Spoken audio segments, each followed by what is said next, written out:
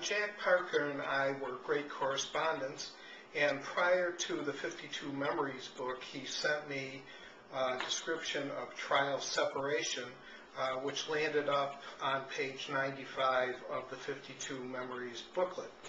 So the effect was that a joker was placed into the center of the pack, and a card was selected from above the joker. Let's assume it's the ace of hearts.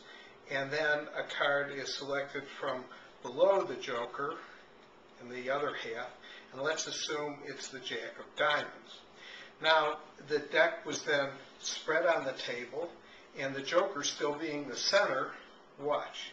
The first selection, the ace of hearts, is next to it, and the second selection, the jack of diamonds, is right next to the joker. So this is called trial separation.